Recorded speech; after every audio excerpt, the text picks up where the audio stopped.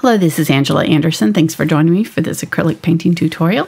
In this video, I'm going to be showing you how to paint a still life of pomegranate and grapes. It's going to be a lot of fun. I'll show you step by step how to do it from start to finish. Got my husband Mark with me. Hey there, everybody. He's man in chat during our live show, so if you've got questions while I'm painting, you can ask those, and I'll try to answer. Let's get started.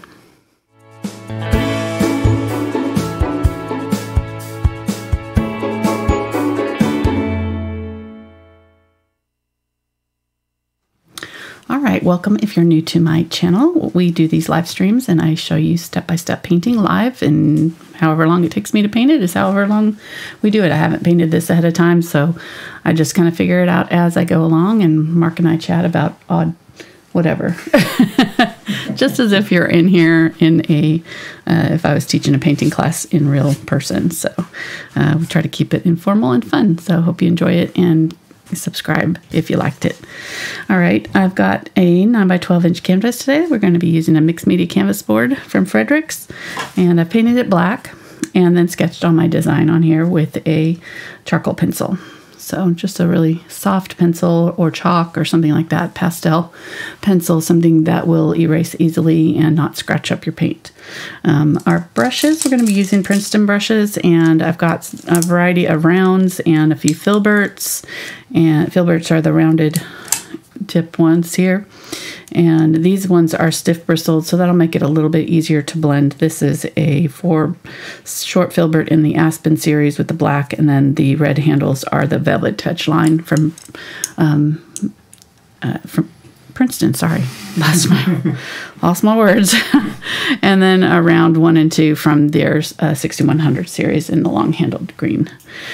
So again, just a few random brushes, filberts, rounds in different various sizes, and then a couple angle brushes will help us get into some of these nooks and crannies as we get going.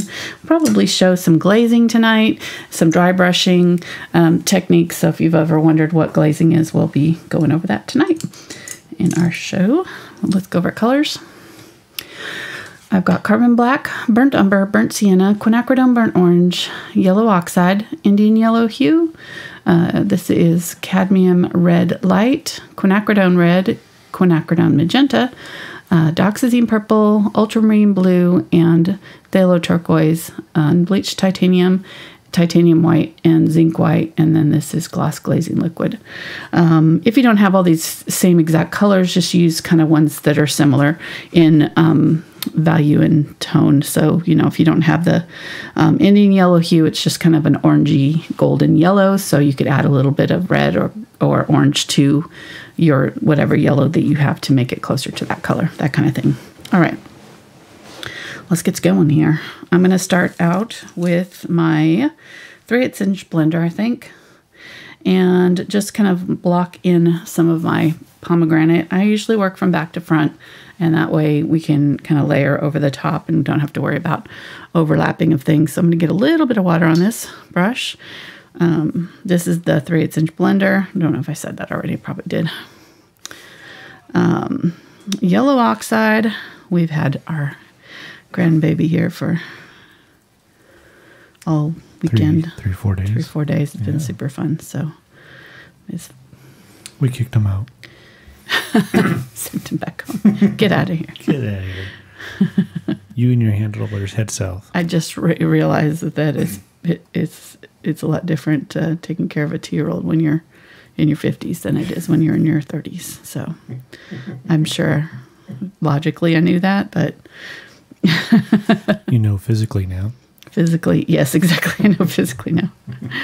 All right, adding a little bit of white into this with the Indian yellow hue over here. So I've got some yellow oxide here, just plain, and then I added a little tiny bit of the cadmium red light here, and then I added some yellow, Indian yellow hue, and some white over here. So I've got kind of 3 different tones to work with here just to start out. I'm going to kind of come up here. I'm going to get a little bit of the darker, and just going to map in our shape. And basically you're talking, you know, a round shape with a little blunt end on it here for the pomegranate. Not too difficult if you're going to be drawing it yourself. I will have the traceable available for this on my Patreon page. So if you do not like to draw, you can still paint just trace this on your canvas and go just kind of like a paint by number almost.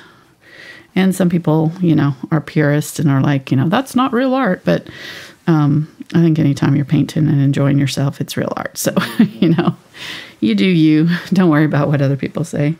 If you enjoy it and find it therapeutic, then, you know, you don't have to impress anybody. All right. And most of those kind of people that would say that are more impressed with themselves than anybody else anyway. So, all right, getting burnt orange here and just adding a little bit of it over here on this dark side while this is wet, just kind of blending it in there. And then I'm going to go ahead and use this along the outside edge. So I've got this orangey golden color. And our pomegranate is the stripes and striations in it are kind of coming straight down here and then kind of going around and curving. So follow the curve on these outer areas. And then when you get to the middle, kind of go straight and then start following the curves here and again end up like that. So then you'll get kind of this rounded shape to it. We passed out we have a neighborhood that has, you know, good traffic on Halloween. And so we always just sit outside and pass out candy for like 3 hours until we run out or until we run out. And this year was no exception. And that's why our grandbaby came down and my parents came down, which was really fun to get to see them. And they got to see the fun, you know, Liam getting to trick or treat. He's not quite 3 yet. And, but I had a bunch of stickers left over from, we did a race promotion, local race. And I made stickers for that to give out to the racers. And we had, since it was a virtual race this year, we had a lot of stickers left over. A lot of people didn't show up to pick up their bags. So I had I'm not kidding when I say like 300 stickers. So, and we are down to about that many. We gave away. And what were the stickers of? Of little Fitzpickle and holding a brush. So you can show them. Actually, I don't know. No, I probably don't have one here. Yeah, maybe up there. But yeah, so, and the funny thing was the kids, I was like, well, you know, I just put them on the table and I was like, if you want a sticker, you know, grab it. And the kids were more excited about the stickers than the candy. They were like, Mom, I got a sticker. So we're definitely going to do that next year. It's like, hey, free advertisement. And the kids love it. So win-win. I did. The box is out. Exactly like it. Yeah, this is him. Like this. And it had it was on a white square and had our logo on it and stuff. YouTube channel. So if you're watching and you went trick-or-treating in my house, thanks for showing up at our live show. I'm sure that maybe there'll be one or two. Who knows? At the very least, we made some kids happy. Got rid of some stickers. And yeah, I mean, we did have some trick-or-treaters that were kind of borderline.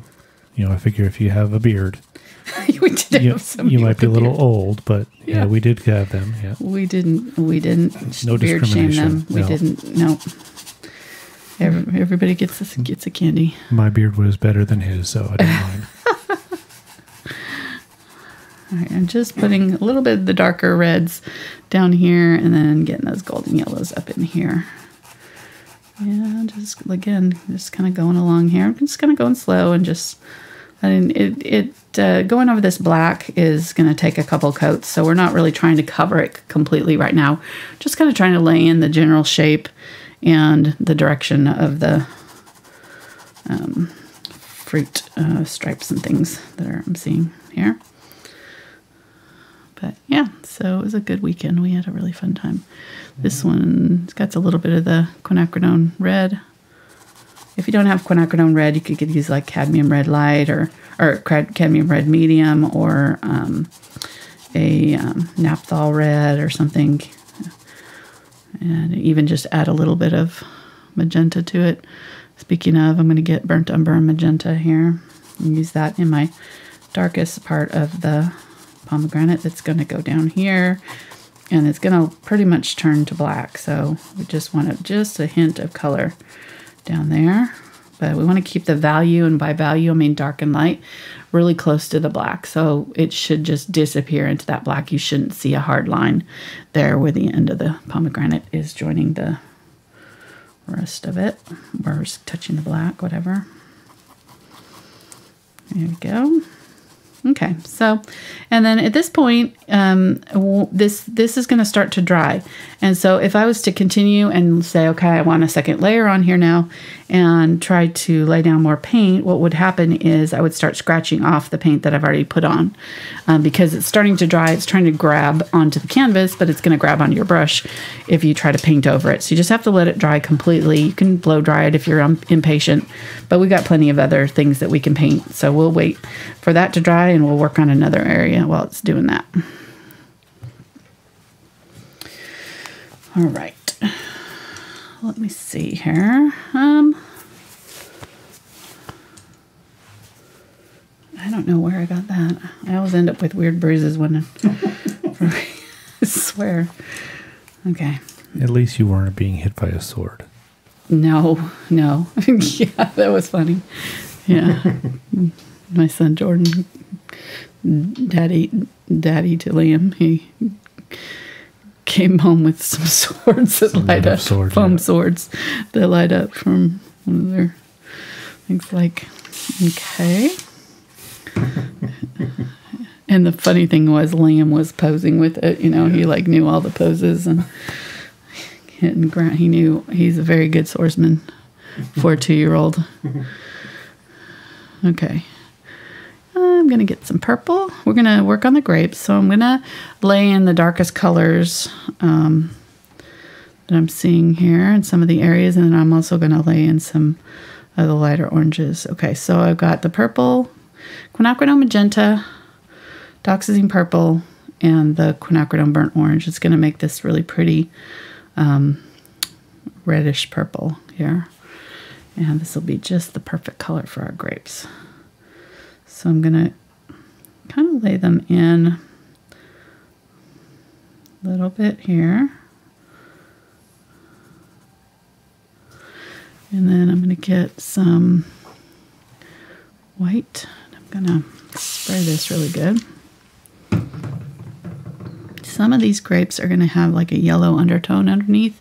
Some of them not so much, but some of them have a lot of yellow. And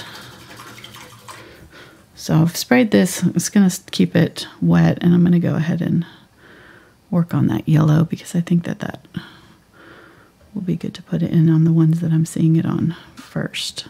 So adding a little bit of white to the Indian Yellow Hue just makes it opaque. It's a transparent color, so it's not going to go on.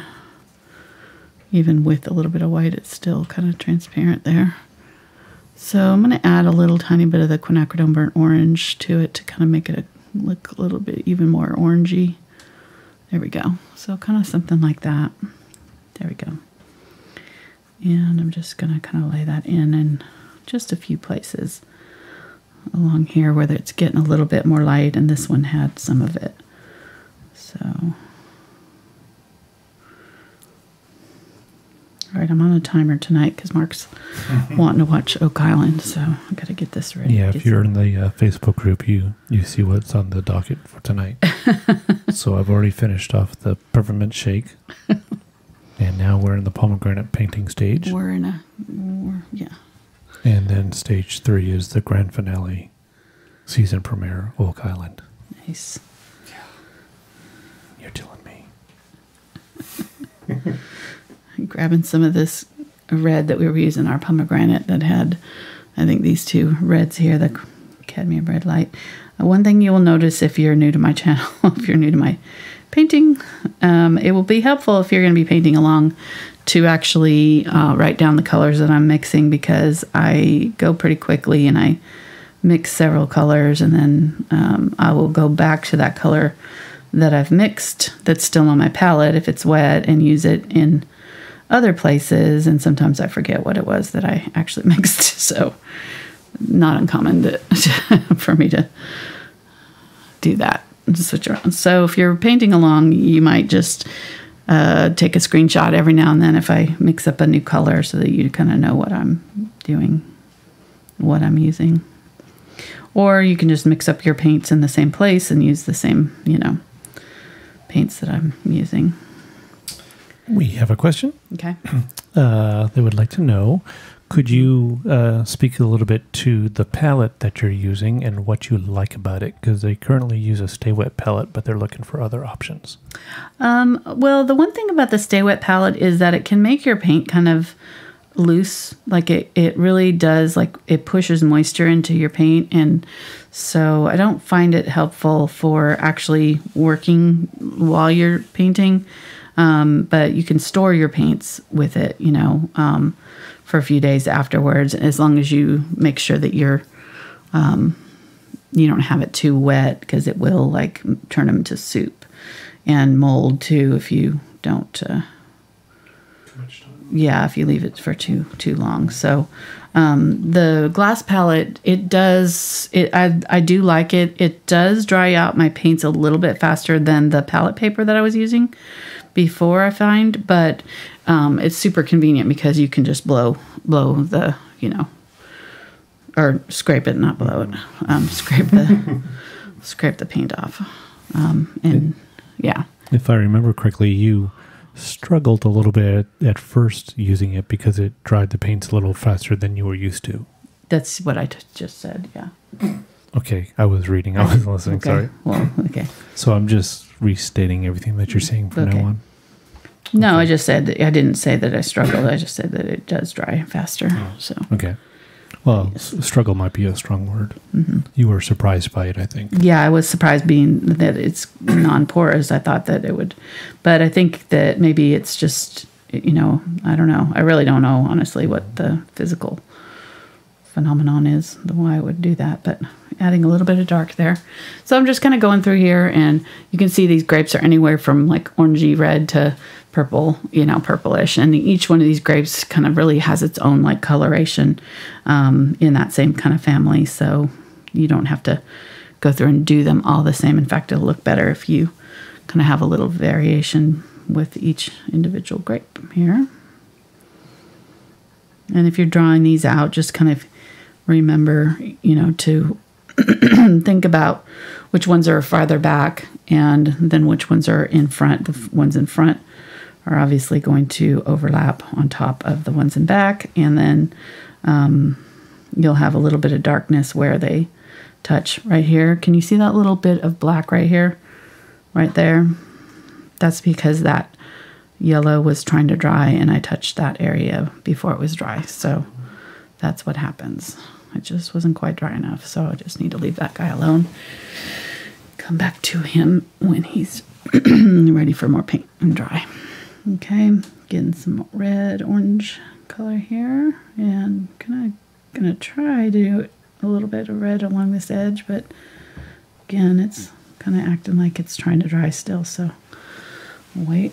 Excuse me, I'm losing my voice all of a sudden. All right, let's get some more of this magenta, burnt orange mixture, and using that dark purple in the crevices. I might even add a little bit of turquoise. Turquoise is going to make it more blue and darker. Just a nice dark color right in here.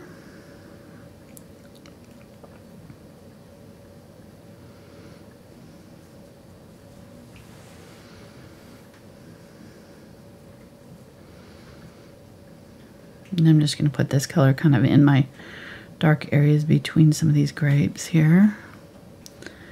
And some of them, like down in here, there's one that's in the dark area below all these that you're just barely seeing like a tiny bit of it. So I'm just going to put it down there with this dark color. Same here. It's kind of really nice and dark. We've already got the dark that we're, you know, in our background, but we're just kind of playing with the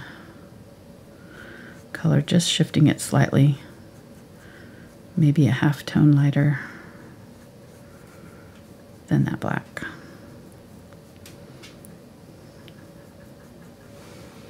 And then the fruit that are kind of in front on top are also going to be just slightly bigger too. They're kind of coming up out of us, and they're just a little bit bigger. So getting a little bit of that pink now, and that there's purple is still a little wet.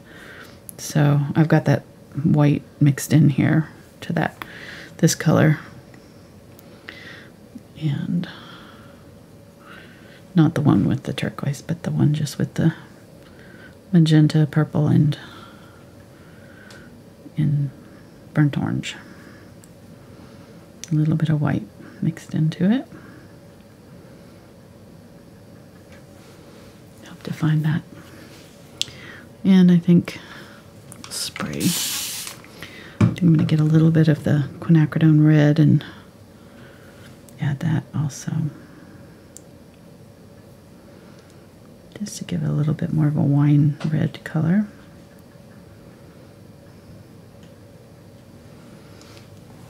Nice. And you'll find with these kind of fruit paintings, still lifes, I think that the main thing is just to kind of do lots of layers, because it's the subject is very simplified. You don't have a ton to look at. You've got, well, depending on how complicated the scene is, but it's kind of a static image. So getting a little creative with your paint color choices and really drawing out some of the colors that you're seeing, exaggerating some of them so that they're really even more dramatic than what is in your photograph. Just slightly getting a little bit more dark right here. Just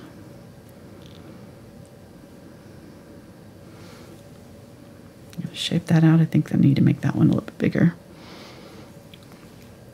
Get a little bit of that yellow. Now when you add yellow and purple together, it's going to make kind of a brownish color, so you need to go really heavy on one of the two so it overpowers that neutralizing effect. So I had mostly red in here when I picked up that yellow instead of this purple color.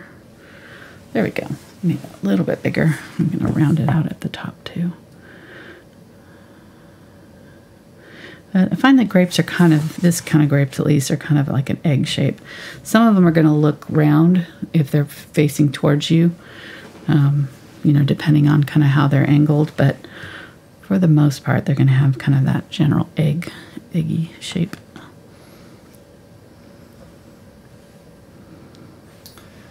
Okay, I got another question. Okay. Person would like to know, how would you describe your style? My style? Ooh. I would say I'm mostly a realist painter, but contemporary is any painter who's alive, so I would say I'm a contemporary. Mm-hmm.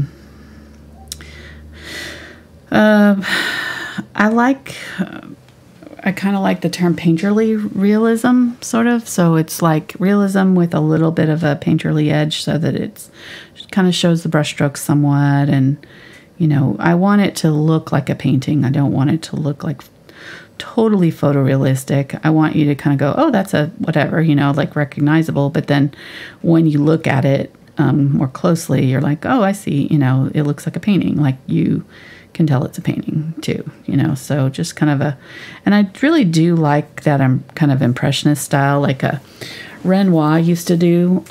He's a famous painter from the, I think, 1800s or something. Anyhow, he was like a contemporary of Monet and some of those, I believe, maybe before them actually. But he painted he would paint his paintings like with portion of it like really stylized and simplified, and then he'd have like a certain section of it that was super realistic. I really like that style. I don't necessarily do it that way, but I kind of bridge that gap between that like photorealism and impressionist style. I really like that impressionist style. I have a hard time stopping myself from going all the way into realism when I'm painting, though. So I push for a little bit more of that painterly thing, but I tend to end up a little bit closer to photorealism. So, but yeah, I don't know. That wasn't a really good answer. There really isn't.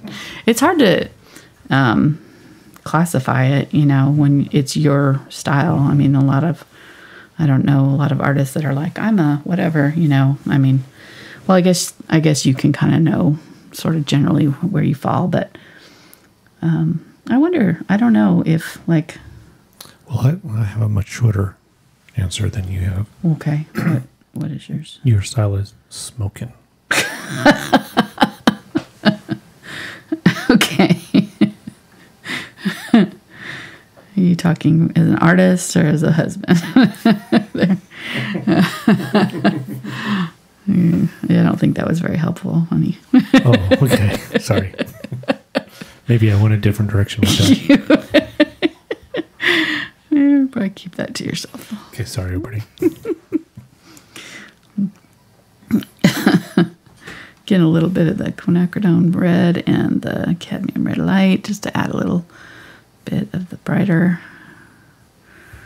reds. I honestly don't know which one is better, using that light first and then go into dark, or using the dark and go into light. It's kind of, you're kind of going to have to do both anyways, so it doesn't really matter.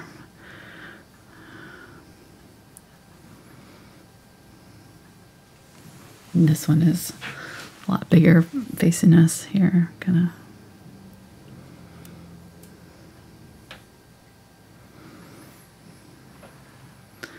But yeah.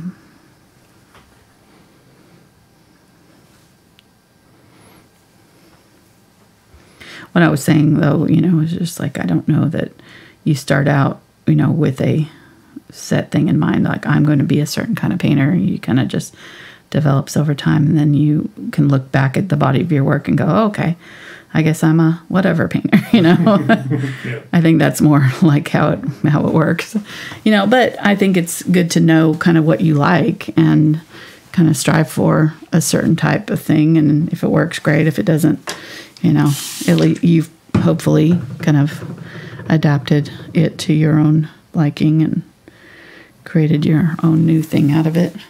Well, your painting career also is causing you to Quinacridone Orange. What? To like go all over the place. Right, right. You're doing still lives, you're doing animals, you're doing all kinds of different scenes and settings and techniques and things like that.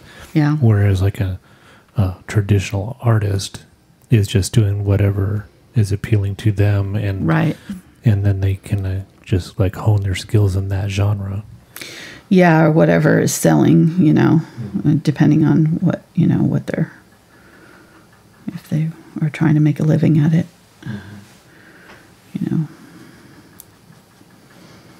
which I would suggest, it's very incredibly difficult to make a living at being an artist. I totally get it. And, in an ideal world, you'd be able to paint whatever you wanted to all the time and make money at it. But I found that, it's not always that easy to find people to buy what you want to paint. They're not always as interested in whatever it is that you're painting as you are.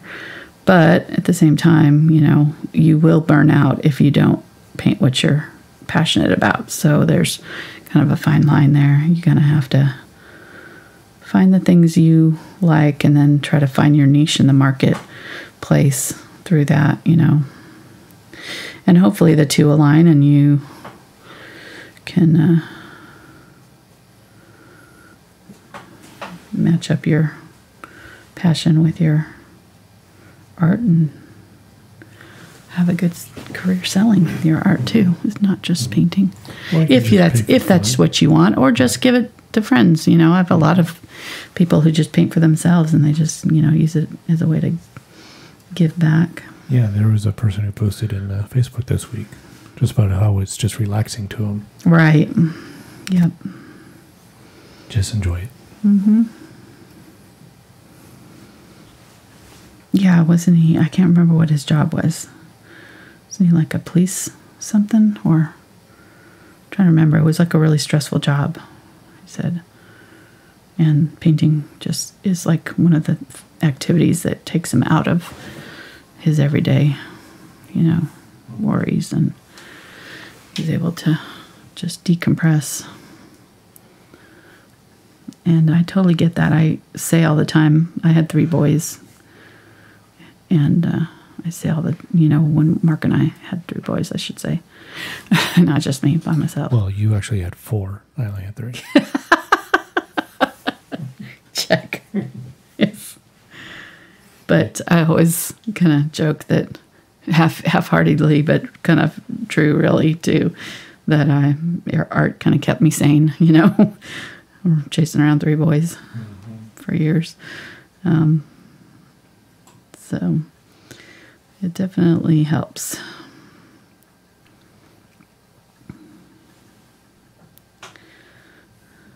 All right, just kind of going through here. I need to stop getting so caught up. I'm just enjoying this and talking, and I need to move faster here. Just doing each one individually. Really what you need to do is just kind of use one color and kind of go and put a little bit of it in each one of these grapes, and then move on. Stop nitpicking. Spending 30 minutes on one grape is not going to get me through this in 2 hours. All right, here we go. Oops, my phone just went off.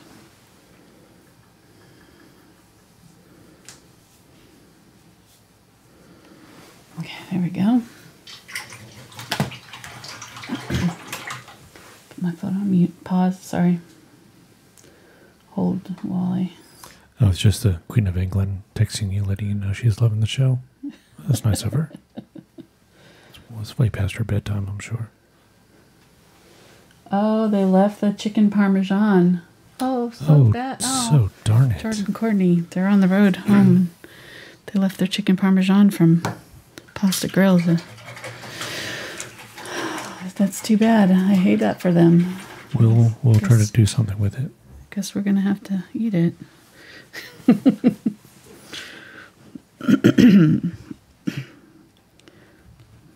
It's too bad you didn't already have Chick-fil-A, or you could have had it for dinner. All right, I'm going to get some black here because I kind of lifted the black from when I was drawing earlier, I think. All right, so the background, I don't think I'm going to do a whole lot with it. I think I'm probably just going to leave it black. If you wanted to, you could, there's some slight, here we can do it just a little bit. Just some slight, like, tiny bit. I'll use the Zinc White too because it's not as opaque. You get a little bit of burnt umber and burnt sienna, or I'm sorry, burnt umber and ultramarine blue. And make kind of a gray-brown.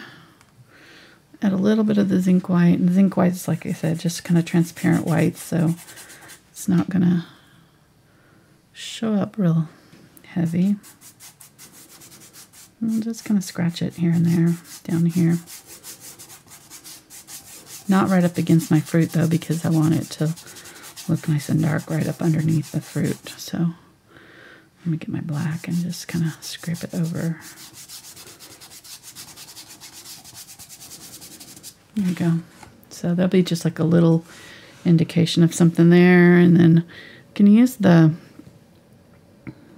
burnt sienna with a little bit of yellow oxide if I want to add a little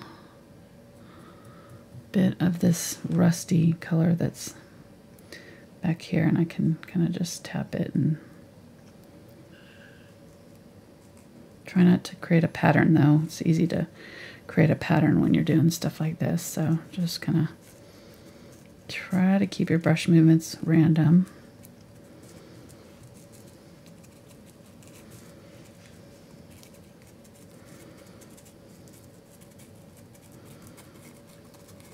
I've still got a little bit of that gray in here, so it's kind of adding to it. See that? Add a little bit up here.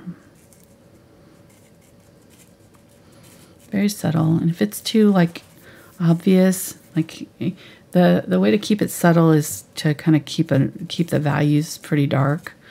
So if you keep that your color in the darker tones, then it won't like overwhelm your painting. You're not trying to attract attention. You're just trying to kind of give it a little bit of a backdrop. So there we go. That's all I'm going to do there. Just a little tiny hint of something happening in our background. So I've got these grapes started, not quite finished. Get a little bit of white, add it to this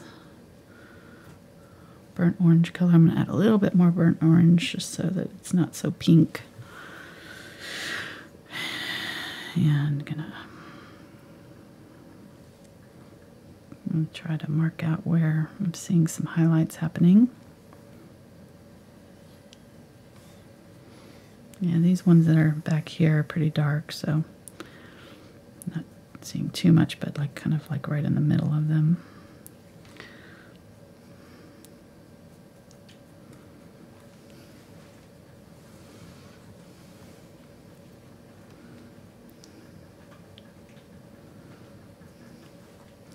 And kind of like we did with the pomegranate, kind of keep an eye on the shape of the grape and curve your brush strokes with the shape to get a good angle on in the fruit. Your highlights and shadows are going to follow that shape of the fruit.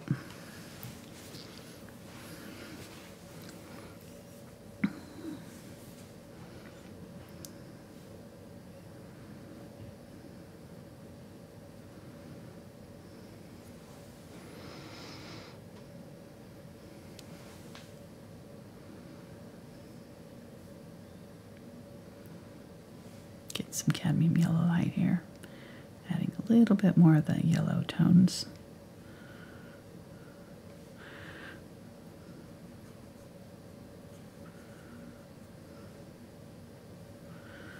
And then just where this two meet, what you're going to want to do is get a transition color. So get a color that is close to your dark and add it to the light color, so that you have kind of a mixture of the both. And I'm just kind of lightly blending them back and forth here, just while that yellow's wet. Don't let it dry, otherwise you won't be able to blend it. So there we go. Do the same thing here and here. Wherever that yellow is, there's going to be like a little slight transition from the red. And let's get a little bit of this yellow with the reddish down here. These ones have a little yellow tone to them.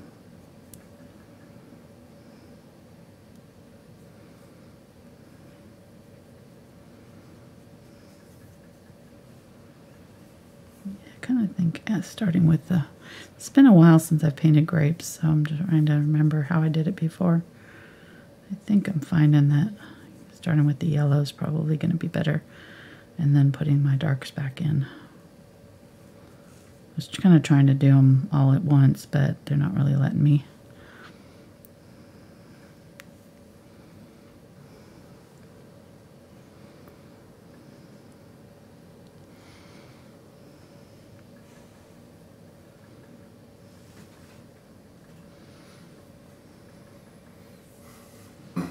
Okay, we'll start there. Leave those. Let's go ahead and do these ones here. So these ones are getting a little more light a little bit, at least these ones on top here, a little bit more kind of reddish, a little bit brighter. So I'm going to get a little bit of the Quinacridone Red with the Magenta, kind of 50-50, and then get that burnt orange. And I'm going to use that, maybe a tiny bit of white, but because all those colors are transparent. All the quinacridones are transparent.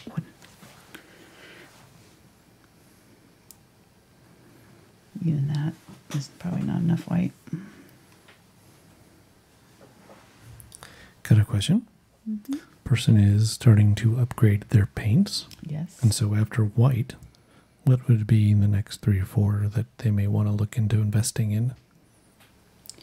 Get a good yellow, because your yellow will make a big difference. You know, yellow is in your cheaper paints. They won't cover very well. So if you get a good yellow, cadmium yellow light probably would be my choice. If you don't want to do a cadmium, you could do Hansa yellows are okay. And then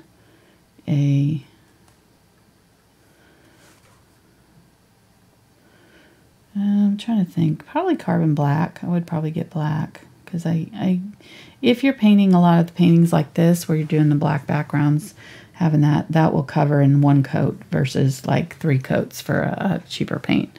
So, you know, it'll save you money and time in the long run, having a good black. And then probably Quinacridone Magenta for sure. I use that in almost every single painting. And then for blues, I would get a Phthalo Turquois. And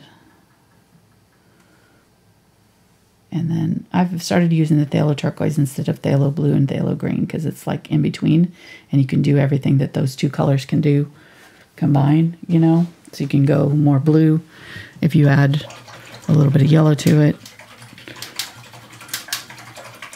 I'm sorry, not a little bit of magenta to it. So you could use magenta, turquoise, and Indian Yellow Hue, or cadmium yellow light, and get just almost a full range of colors just with those 3 colors.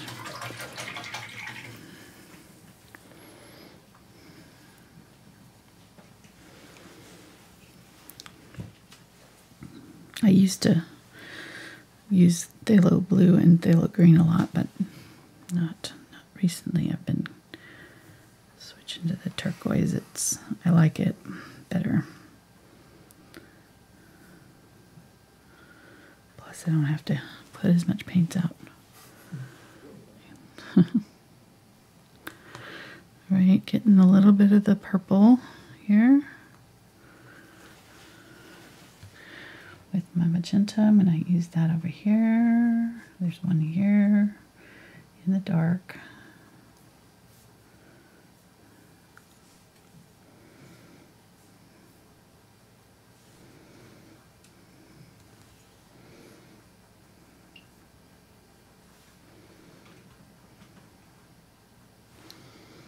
And then let's kind of color this one a little bit darker right here at the bottom.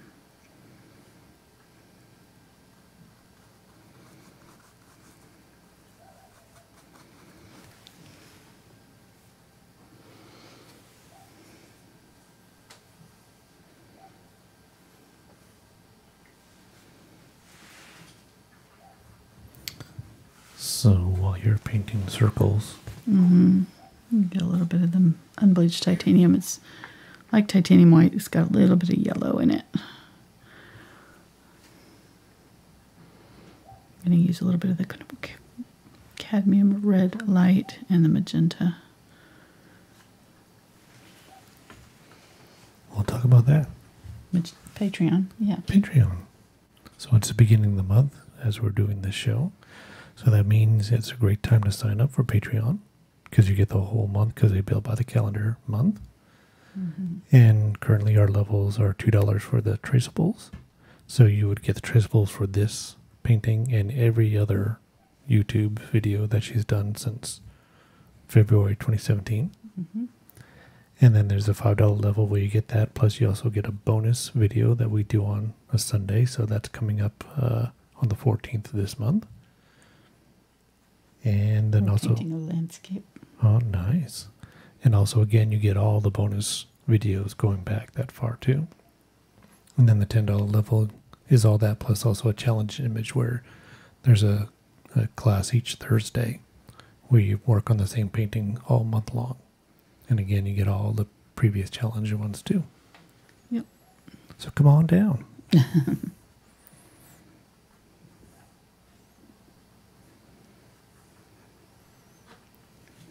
It's just extra people out who's asked me about Patreon, and it's just in case you want more, what's the word? More, Angela. More, more advanced paintings, and a little bit more resources and things. So the $10 level group is really fun, and we do a live stream most Thursdays, not every Thursday. It just depends on how far along we are in a painting, but we just work on the painting all month long until we finish it. So it's not like this one where I have to sit down and finish it in one setting. It's a little bit more natural setting, so you can kind of see how I work out different problems and things and usually the images, thus the name challenge, are more challenging for me included, and I try to pick things that are something that I haven't painted elsewhere, and kind of figure out how to do it. So it's a lot of fun, I think, and those ladies and guys, not just ladies, sorry, we've got like 80% ladies, so say ladies, but there are some guys, and we appreciate them putting up with us as ladies. And great. As I say, the best part of that $10 level is that I'm not in the shows usually. Right, because he's on the top, at my other job. So if you want Mark to be in those shows, you can sign up and work towards his retirement fund. Yeah. Getting closer every day. Yep. To all you amazing supporters out there. Yes. Month after month. Yes, this is incredible. Incredible. But it will only take like one or two of you at the $1 million level that would secure that. Secure that. Yeah. Your retirement. And then you could be in all the challenge videos. Right. I'll just be all the time. Yeah, with me all the time. I can't wait. Actually, we got a taste of it. It was actually, of all the things that came out of COVID that were horrible, and terrible, one good thing came out of it that was that Mark and I got to spend 6 months together at home on lockdown and realized that we could survive working together and not kill each other. We're both alive. We did fine. We didn't have any major blowouts. Right. We still don't have a police record. So that's good. We're not going to show up on any reality TV show. Didn't show up at our house not once. When? It's awesome. Yeah, exactly.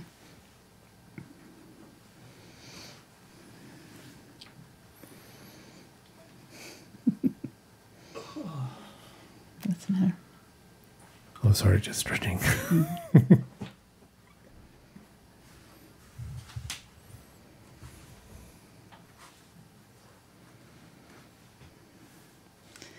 All right. Fitzpickle, our dog, got in. We don't know what happened to him, but he was sick yesterday. I had to take him to the vet. He was limping. And then as soon as we got to the vet, he stopped limping. I'm like, dude, I forced them to work you in today because you were limping and wouldn't even walk around out in the yard to go to the bathroom. And now you're making me look like I was lying. He got there, and as soon as I set him down, he started walking around like nothing was happening. And I'm like, dude, come on. I think it must be a predator thing. They sense other dogs around. They're like, I can't show weakness. But he was pathetic. I mean, just oh. But he's back to normal today, so I have no idea what was going on with him.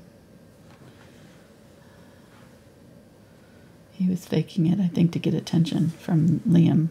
That's what I'm part. That would be funny.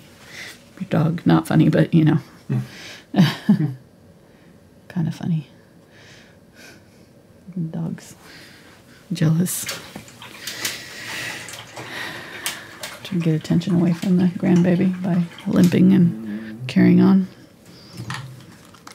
Yeah, he was getting in between me and Liam as we were playing trains on the floor. Mm-hmm. Like, hey, how's it going? Hey, Dad, you don't need to. Yeah. So.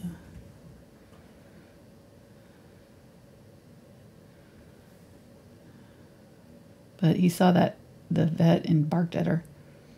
Did I tell you that? Yes, you She did. came in the door and he barked at her. Like, nope. You are the mean lady. You poked me last time I was here.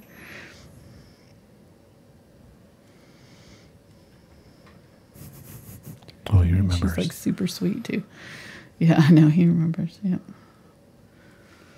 Okay. Touching up with a little bit of black here. All right. So basically did the same thing over here. Just kind of filled in all those grapes with my reds and not as many with the yellow over here. I will add it, but again, these are kind of drying, so I'm going to let it dry completely and come back to it. But since this is dry, I can go ahead and put a second coat on here now. So I'm going to get my yellow oxide, a little bit Indian yellow hue. I picked a yellow oxide because it was opaque. You could use yellow ochre too. And the yellow oxide is transparent, so it wouldn't cover the black. So that's why I grabbed the yellow oxide at the last minute. Just to make sure I had some opaque color here to add. And then just going to kind of scratch it along here. Let some of that first layer show through. And there's a lot of like areas where there's kind of almost stippling. So I'm just going to go ahead and tap with this. This is a stiff bristle brush, so it'll kind of do this little stippling effect. And then I can kind of wipe off my color and just sort of smush that around and blend it in a little bit while that paint's wet. Soften that up a little bit.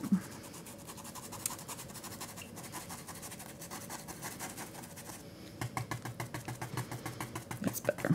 It was a little bit thick with paint.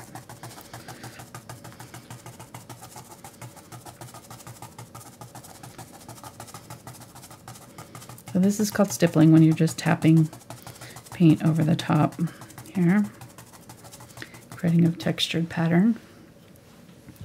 And then if I want a dry brush, I can use this brush that doesn't have any water in it. I've wiped it, wiped it clean so it's dry. You don't want to do this with a good, healthy brush, a soft brush like this, because you can damage your brush. So you want to use a brush that's got stiff bristles that's meant for this kind of technique, or an older brush that's kind of damaged but already, because you don't want to ruin it. But I'm going to get a little bit of my Quinacridone Red and my Cadmium Red Light and sort of mix those two together. And I'm seeing pretty intense color here, so I'm not going to try to tone down this color much at all. I'm just going to use it straight up, and I'm going to lay it on here, tap it, sort of stippling it. But where your dry brushing comes in is where you almost lay your brush down flat on the canvas and just drag it. And you see how it's picking up the texture of the canvas. And this canvas is fairly smooth, so it's not going to be as noticeable as like if you had a really textured canvas. This would be really noticeable because you would pick up all the little nooks and crannies of your canvas, would pick up that paint. It pulls it off the canvas, off the brush, and you end up with this nice textured effect. It works really well for wood and things like this where you're going over this dark color.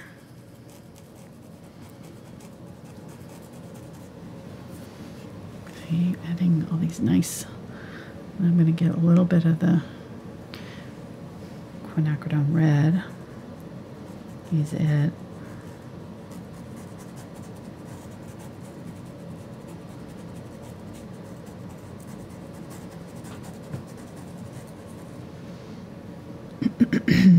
Maybe get a little bit of the magenta.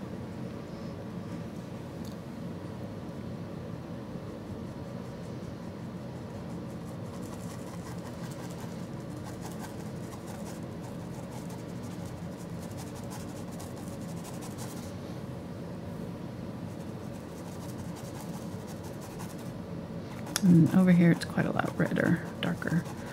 So I'll go ahead and give it a second coat over here. I'm really just kind of scratching it in at this point. Just pushing that paint.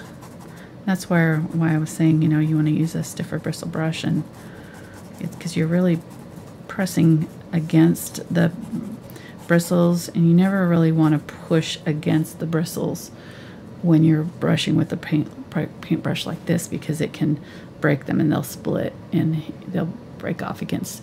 You're always, with this kind of brush, you're always wanting to pull with the grain of the hairs and, you know, going in this direction.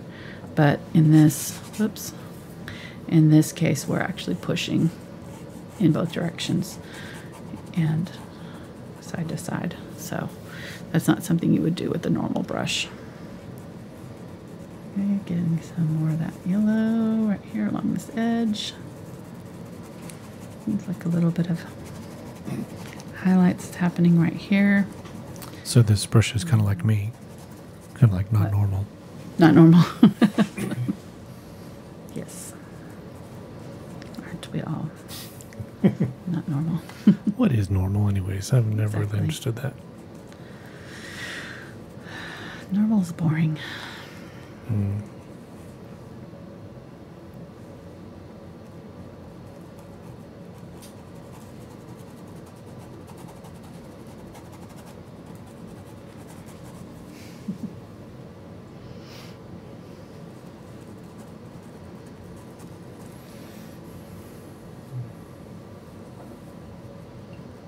Okay, so right in here,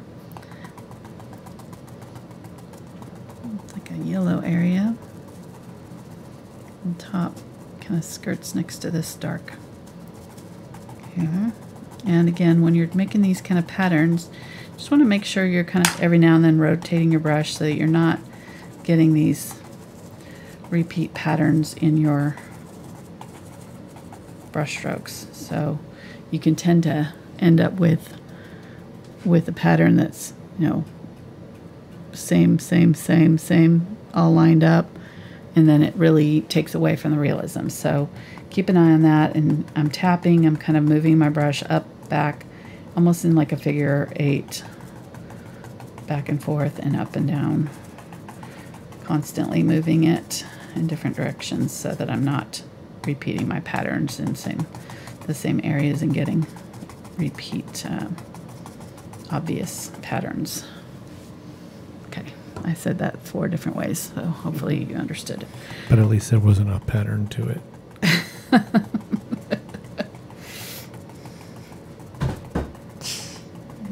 Thank you very much. Please tip your waitresses.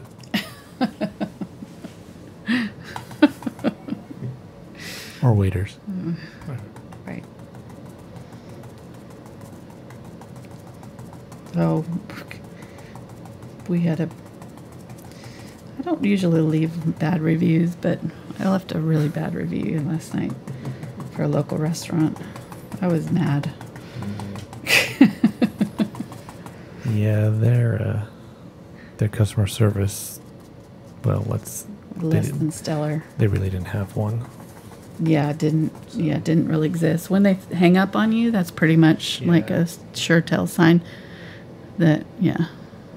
So, well.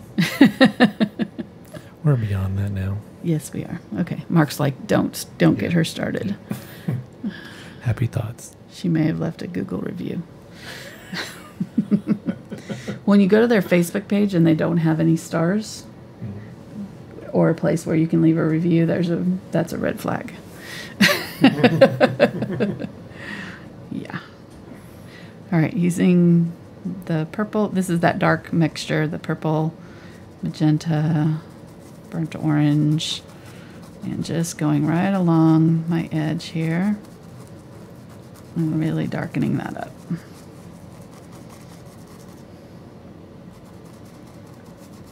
I tried to move this away from here, but it really, kind of the way I drew it, I need to have that closer to that. Okay, there we go. Looks good.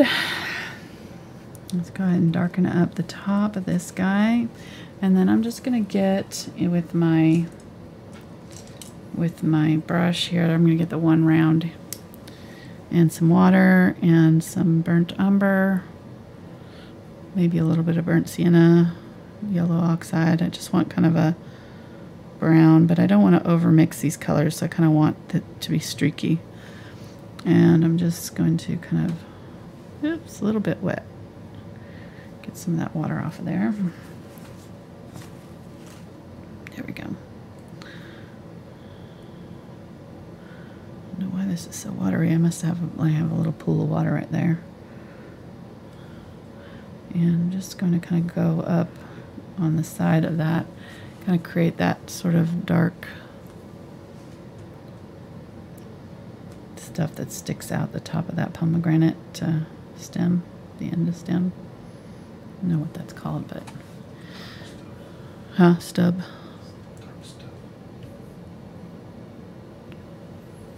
I think you have the technical term right, dark stuff. Dark stuff. Okay. Getting some white now with my cadmium or my Indian Yellow Hue. So I want to go kind of a little bit lighter here. I'm going to highlight that top part right there, just a little bit. So that's all I'm going to do. You can just, all it was is little wiggles. You don't have to over detail things, and your eye will figure out the rest, and it'll kind of fill in the gaps. It's really amazing how our perceptions do that. So when painting this kind of realistic type painting, sometimes less is more. Doing less is just enough. I'm gonna go in here just a little tiny bits, little tiny dots in the right place will make a big difference. Okay, so I'm going to get that color with my blender here. Make sure this is dry. I'm going to get some of the Zinc White and my Indian Yellow Hue. Zinc White being transparent and the Indian Yellow Hue also being transparent. Create a nice yellow that's going to be a nice soft highlight color for me. I'm going to just put it kind of in the middle. So lay down my color kind of bright right where I want it to be the brightest. And then I can wipe off and just kind of work the edges and scrub out those edges so that they're soft. And this may take a couple coats, so don't worry if it doesn't, look good on your first try. I'll definitely need to go back in and put another, layer of white on there, but I got to let that dry, just like, we've talked about before. Need a little bit of burnt umber and put in some spots with my burnt umber that are kind of maybe little spots of my fruit. The pomegranate have these little streaks and spots. There we go. I'm looking more and more realistic. Okay, so we'll put that highlight on there. It'll be perfect. Let's go ahead and work on our part of our fruit down here. I'm going to get the burnt orange, I don't know why I said burnt, the unbleached titanium, and add it to this yellow oxide mixture that we just made. And I'm going to kind of map out my shape in the pomegranate right here, my little wedge. And then just kind of use it to scrape.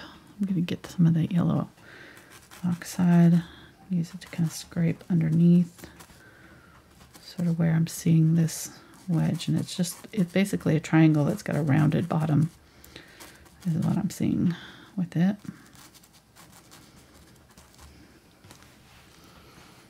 And a little bit of some flaky stuff happening at the top and sides.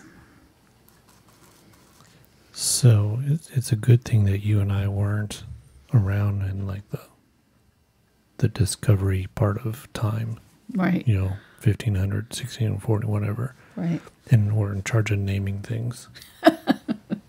Because the textbooks would look a lot different today. Flaky bits. Flaky bits. Right. Black furry stuff. My talent is not in naming things; it's in painting them. But maybe if we put like a words are not my. Well, we could put like a Latin term in front, and then it'd be more official sounding. I can't remember my Latin. I took 2 years of Latin in high school, and I. Yeah, and how's that working out for you? Don't. Yeah. That's 2 years of your life you don't get back. That's true. True. So does anybody here speak Latin? You're not supposed to speak it. It was supposed to be like to set you up for doing better with other languages and with English vocabulary, because we derive a lot of our words from Latin, which I think there's some truth to that, because I do have a decent vocabulary and can kind of figure out root words.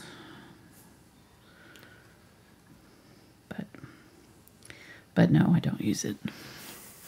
All right, using the same dark over here that I used before, maybe a little bit more red in it, but that purple magenta mixture here. I'm going to fill in my pomegranate fruits here. Give them a little bit of red.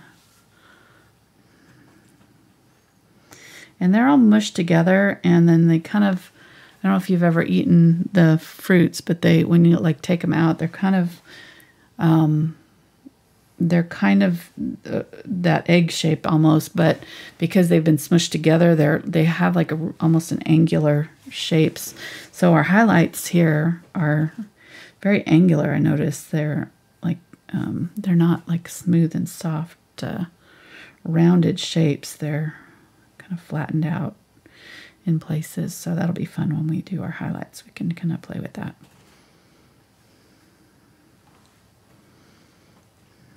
So, but for now, I'm just kind of trying to get in some of these dark shapes, because really what's going to form the basis of these fruits and shape them out is their highlights. So I'm going to get some of that quinacridone or the Cadmium Red Light. Some of these down here a little bit more red inside.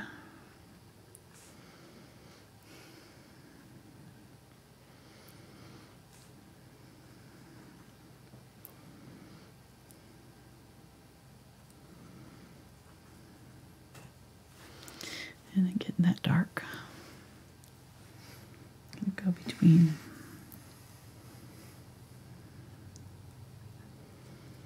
Okay. Let's get that Cadmium Red Light, and I'm going to use that to just kind of lightly map out sort of my basic shapes. Now that I've got my dark in here, I can kind of avoid the outside edges and sort of just work the centers and into these lighter colors. And there's that seed that kind of is in the middle that we can kind of see through, glowing through the pomegranate too. So this will be kind of a way to show that. Those seeds are kind of that sort of like a little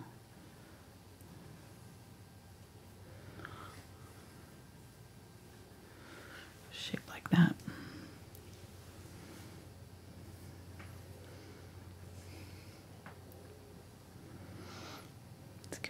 Do it that way, and then we can fill it out later. So when you get to the seed part, you gotta whisper. Seed whisper? Yes. Sorry. That's okay. Try not to. I think what it is the smaller the object you're painting, the lower your voice gets. The lower my voice gets. It's kind of like a proportional. Get more. The more I concentrate, the more my voice gets soft. I'm thinking and then concentrating.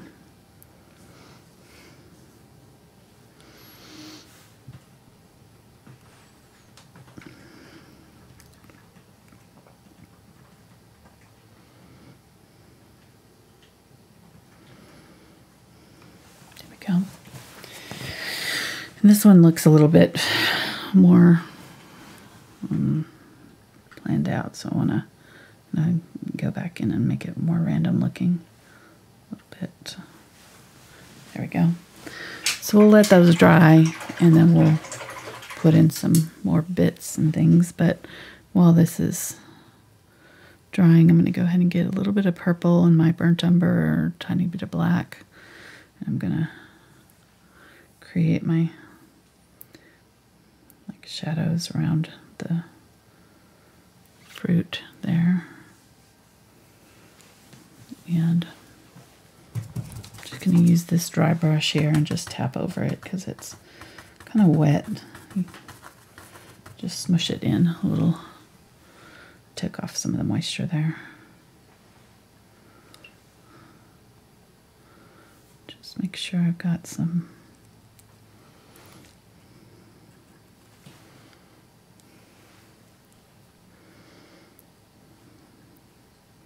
And it should kind of just dissolve into nothing over here where it goes down. So this is just all broken up. We don't want it to look too fancy or smooth. That'll take away from the realism. Again, kind of like we did up here. Just kind of less is more. Just little lines and indications are all we need. Let's get a little bit of white. My unbleached titanium. There's some white through here. And kind of work it in and wiggle my brush so that it looks kind of powdery and is breaking up in places. So kind of like partially covering up colors, but not fully. There we go. Excuse me.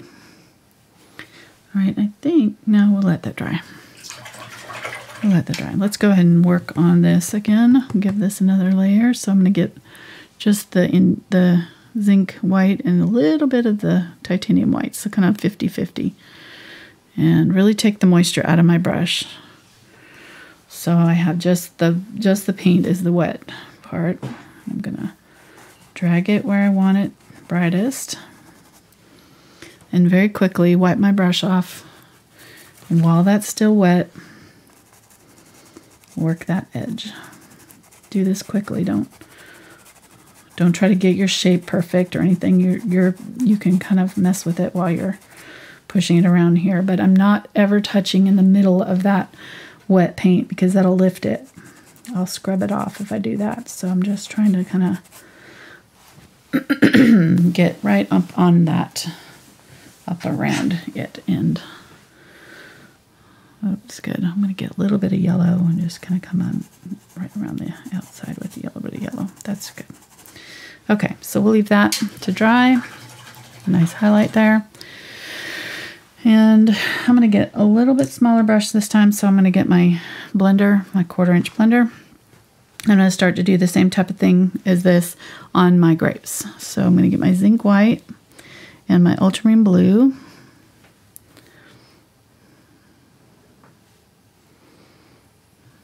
That's going to be the color that I use on my grapes. So we've got this nice purple tones and things in here, and this is going to give it a nice, like, that kind of smoky color that you get on your grapes. This is really, really fun. So you're like, oh, I didn't see blue, but yeah, I see it now. Mm-hmm. You know? And the Zinc White helps it from going on too opaque, too obvious. You can just use it to kind of shape the grapes a little bit. We're going to glaze too, so this isn't the final layer. We're going to glaze and we're going to highlight a little bit. So I'm just kind of looking on my photo to see kind of where I'm seeing the most of the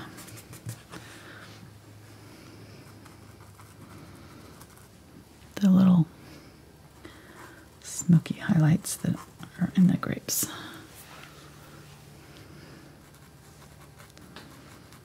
Great little trick.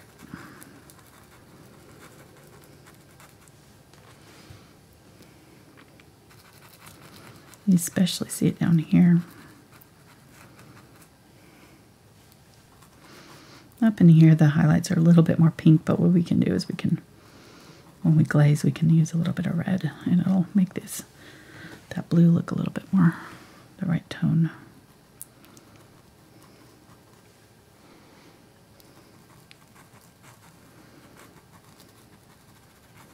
You can see it's not smooth. We're not trying for smooth. We're trying for kind of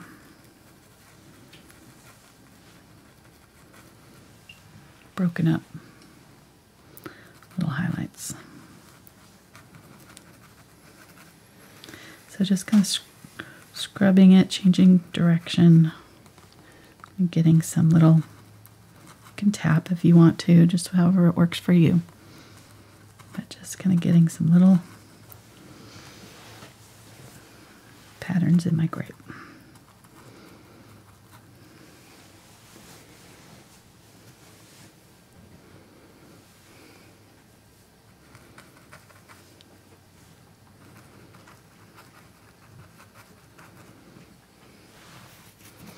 This one's kind of looking funky, but we'll fix them.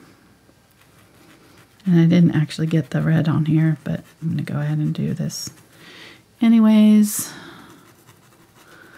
A little bit on each one of these. Not as much highlights on these ones that are in our dark areas.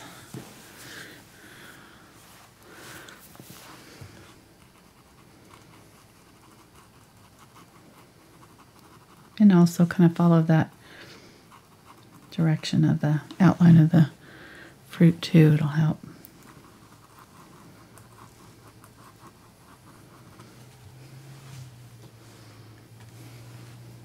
Almost out.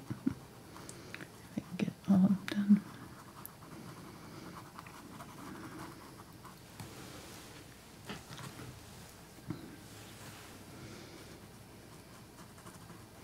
And this is what I was talking about like exaggerating the color, because there is a little bit of blue in the grapes, but we can really play with it and bump it up even more, just because we want it to be a little bit more dramatic.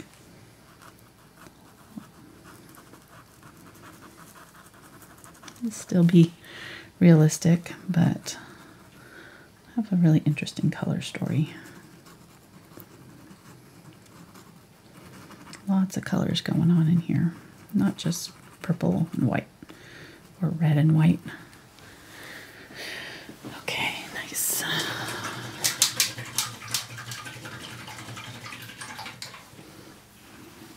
Okay, I'm liking it. Let's go back over here. I think this is dry enough. I can get a little spot of white right here.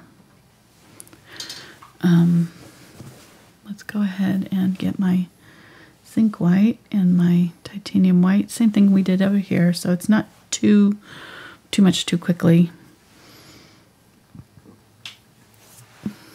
Actually, I want to wait. I want to do the white highlights at the very end. I want to do the glazing first, the shadows. Oops. So I'm going to get my Indian Yellow Hue. I'm going to start with glazing with the yellow and some glaze. And if you don't have glaze, just use water. It's fine. Wipe off most of it, so there's just a little bit on here, and I'm going to use it to tint some of these grapes. I'm going to add just a little hint of yellow. You can see how that works. See, okay?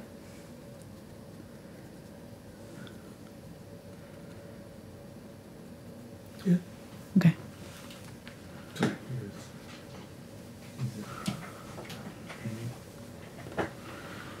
I'm going to get some red, a little bit of the Cadmium Red Light and Quinacridone Red.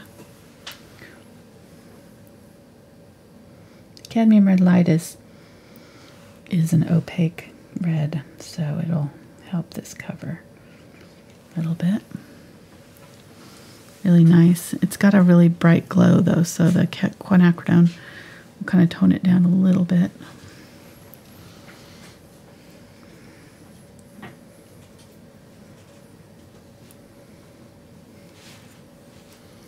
This will add that glow that we're wanting in our, kind of make them look like they're glowing on the inside a little bit.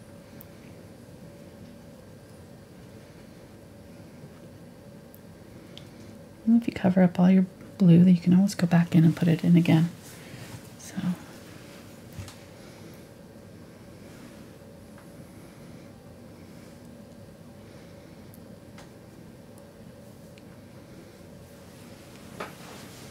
Here we go. Pretty pretty. I'm using the angle, 3/8 inch angle brush again for this. So Quinacridone Red and Cadmium Red Light for this.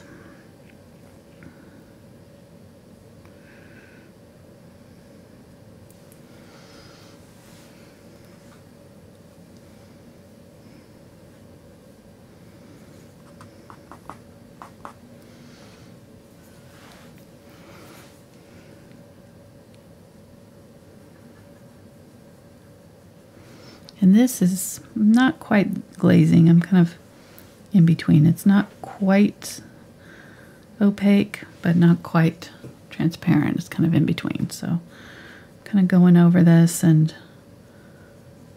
just tinting it a little bit. Translucent color. Getting a little bit more glow.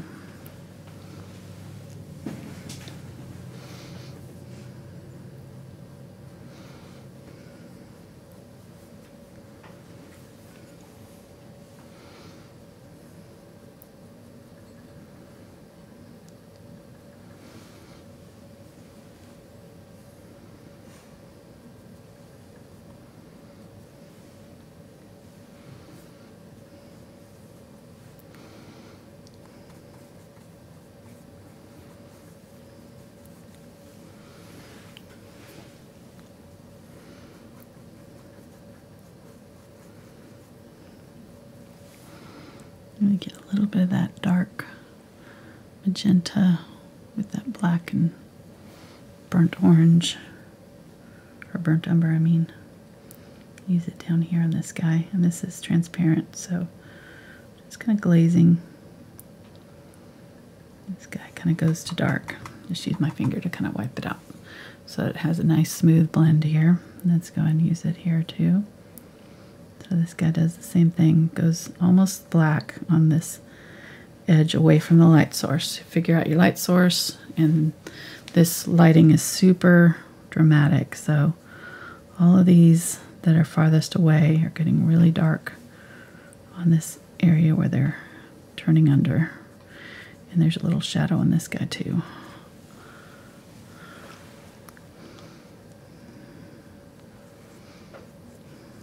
So is that called? Chiaroscuro. I don't know what you're talking. What? That. Yeah, the super dark. That effect. Okay, possibly. Because I can't say the word. I had to play it online. Chiaroscuro.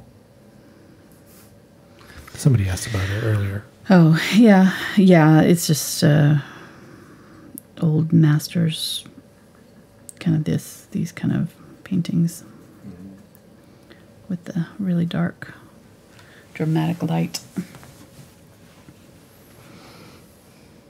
I don't use that word. Tend to no, just kind of. Yeah, I told him I wasn't going to try to say it because no. Yeah. Yeah, but I thought that what you were doing here looked like what the pictures that were online. So Yeah, it is. It's a similar. Yeah. Yep. The use of strong contrasts between light and dark. Right. I'm using my reds and my burnt orange here. These guys need some color. Down here.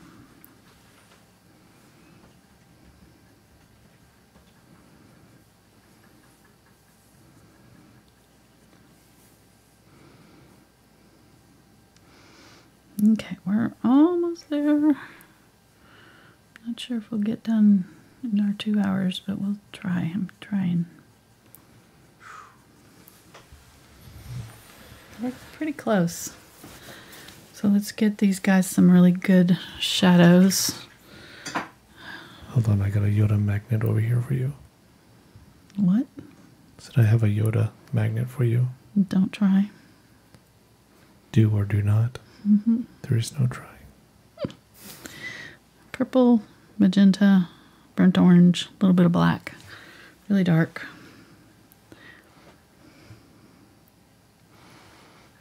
Gonna use it transparently to darken up this guy.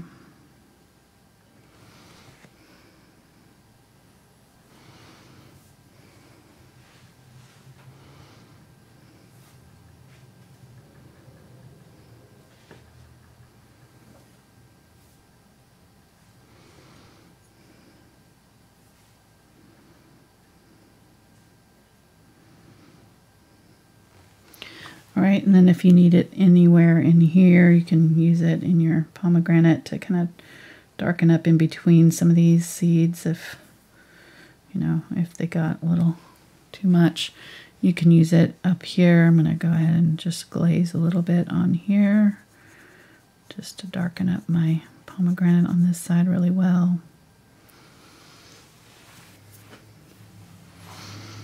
And then I'm going to get a little bit of white and this Quinacridone Red and just kind of use it to sort of highlight right there where this one kind of overlaps this.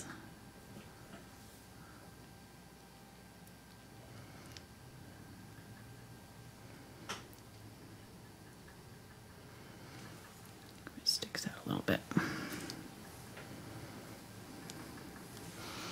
Let's go ahead and use that color, that quinacridone, or the Quinacridone Red and white here.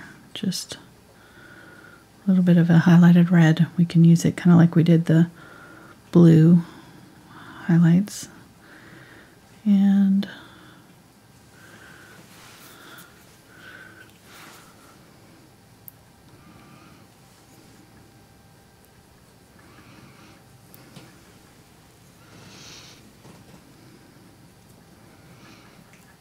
I'm finding it hard to see when I'm looking straight down. I'm seeing it better when I look at the camera. Tilting it towards you might help. You know, it's like there's a lot of glare on it. Here we go. All right, so going in between some of these and just kind of bumping up the, you know, the contrast between the two layers there. Making sure I've got a good like highlight and shadow side on all of them. Get a little bit of red.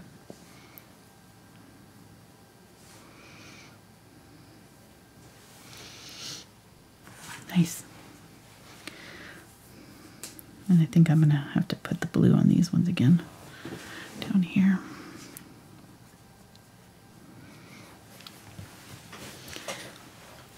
You sound like a gangster there for a second. What? I'm going to put the blue on these ones again.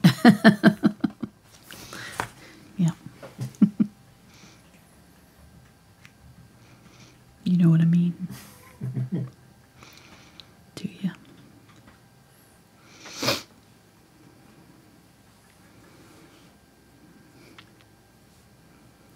Gangster heart.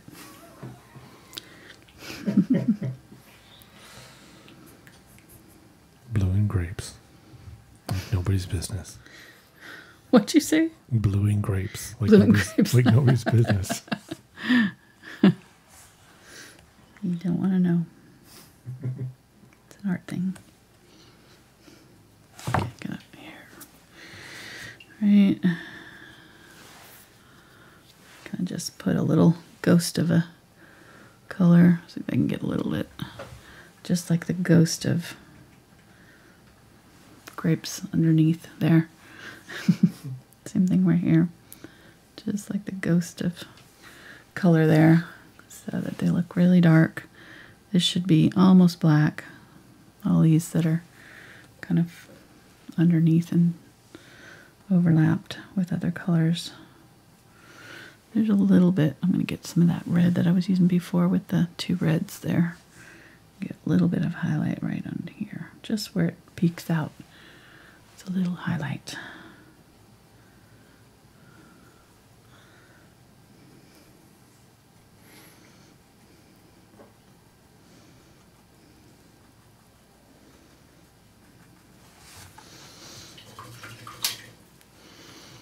Okay, and then getting that purple, magenta,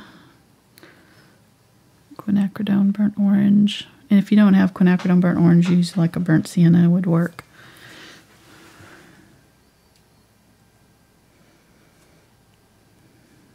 But more magenta.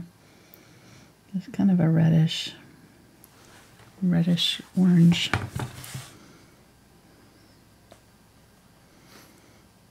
So just using this glaze to separate out my grapes here and darken up. Got my shadows on the side away from the light.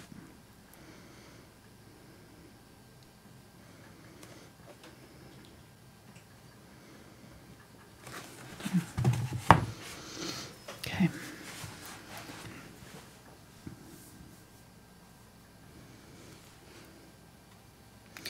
Sometimes you're seeing it on the top too, just depending on the grape.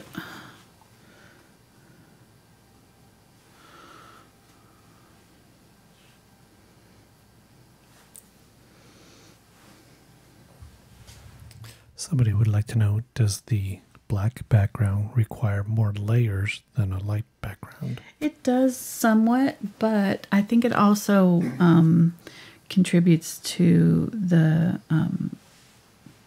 there's just like a slight, every now and then you can see a little bit of it through your paint. And I think working on black for something like this, especially where you have a lot of the dark areas, makes it easier to put together a painting like this. It's faster than it would have been to do it on white, and you get the better, I don't know, I think it's just you get a better moody feel for it. So all right, so now I've got I'm going to get a little bit of the Cadmium Red Light and my Quinacridone Red and my white. And I'm going to use it kind of where I'm seeing my light source, and I'm just tapping my brush in that area a little bit.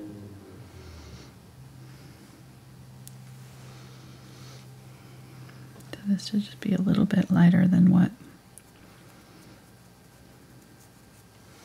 we've done previous.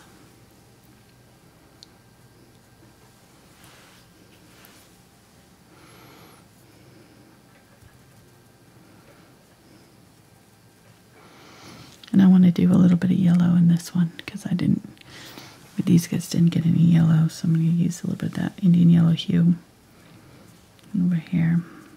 Give them a little bit of yellow glow.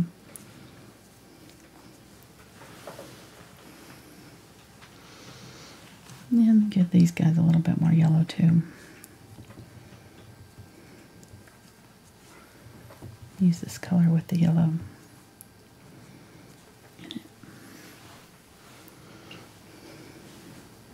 And this is one of those things where, I'm going for, I'm really bumping up the realism here, but if at any point you want to stop, you can stop. You don't have to continue on and do it this realistic.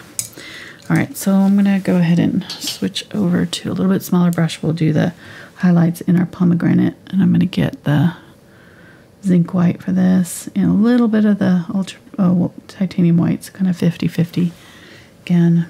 And I'm going to just kind of very carefully draw in some shapes that are slightly transparent and more opaque in certain spots. So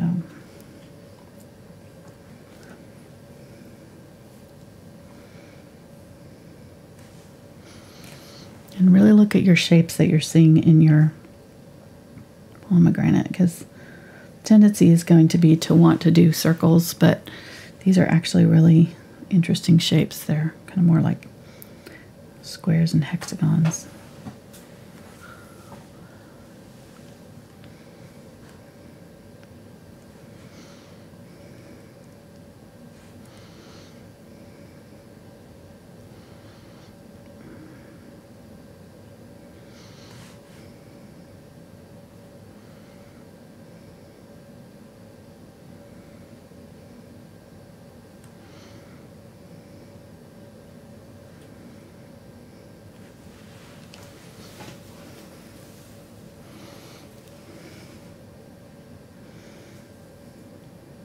this one out a little bit. A little red.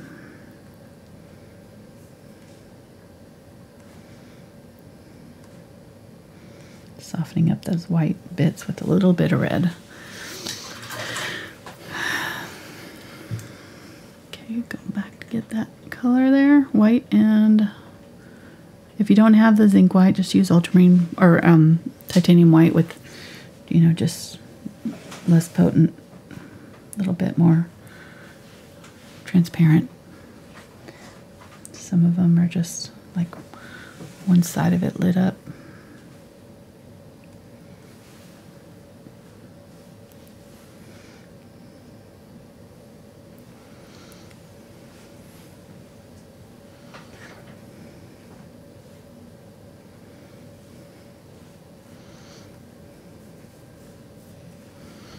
Kind of a yellow one here. I'm going to get a little bit of that Indian yellow hue. It's like an immature one. Okay. Back to the whites.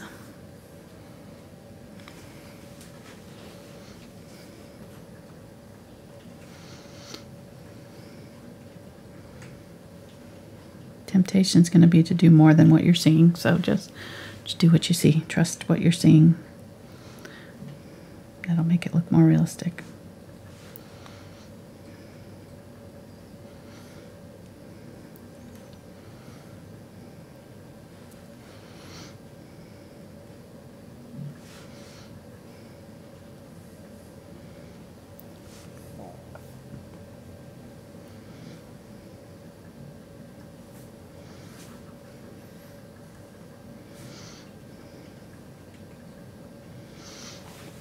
Okay, there we go. And let's use this in our grapes. We'll be about done. So I'm gonna use this brush. This is a Filbert, and I'm gonna get a little bit of water, but I'm gonna try to keep my brush fairly dry. You need to add a little bit of water since it's a softer brush, but I'm going to go ahead and get a little bit of blue and start out with the blue. Do that again in a couple places because I kind of wiped off a lot of my blue markings. So just a few places and sort of in my brightest areas.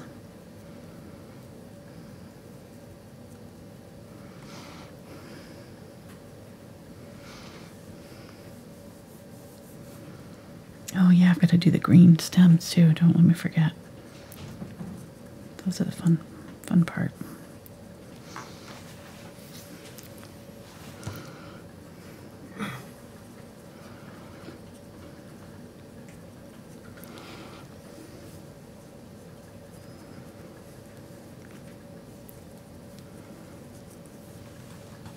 It's really kind of almost scribbling with this. Just kind of putting the color down. Like we did up here. Put the color down where you want it brightest, and then just push it around a little bit. You can use your finger to push it around.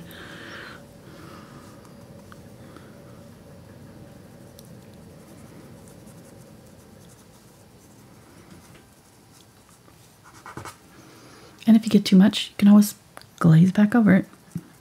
Not set in stone. Don't be afraid. You'd be surprised what you can do. It takes a little practice, and don't expect it to be perfect on your first try. Nobody's perfect when they first try out anything new. So I don't know why there's this notion that you're not good at art if you can't do it perfectly the first time you sit down to try it. It's totally false. Everybody that's a good artist has had to work at it to get there, unless you're like a savant, and that's very rare, You might have a little bit of innate talent that makes it easier for you, but doesn't mean that somebody can't learn it just as well by working hard at it, So,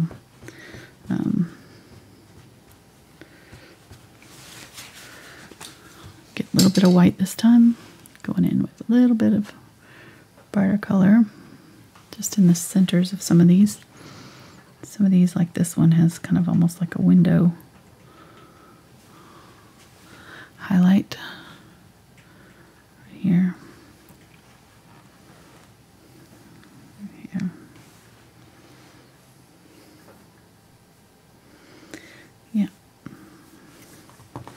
I think as adults, somehow we're fed the notion that, we're not good at art and that, we can't do it even if we really want to.